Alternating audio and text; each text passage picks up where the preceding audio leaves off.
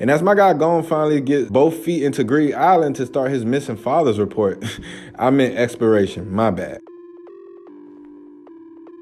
It's nothing but the greenest of grass. And Gon notices somebody that he can't see is watching him, but he had to stay to wait for Killua. And as Killua steps in, they head out to gather more info on the game. And a star is glowing from the sky, just shoots down in front of them, and out of all people, it's Eddie from Tekken. I haven't seen bruh in years. I'm glad he's okay. But basically, this guy has been in the game, just waiting for newcomers like Gon and them to use a steel card on them, I guess. But I'm just sitting here like, what kind of Pokemon Go / Yu-Gi-Oh type shit is this? Like, not only you gotta collect a binder full of cards to leave the game, but it's also trapping steel cards and curse cards here too. So maybe the Bella English lady said it earlier until I got high and forgot about it. It's a 2v1. Treat that man like Mahito and jump him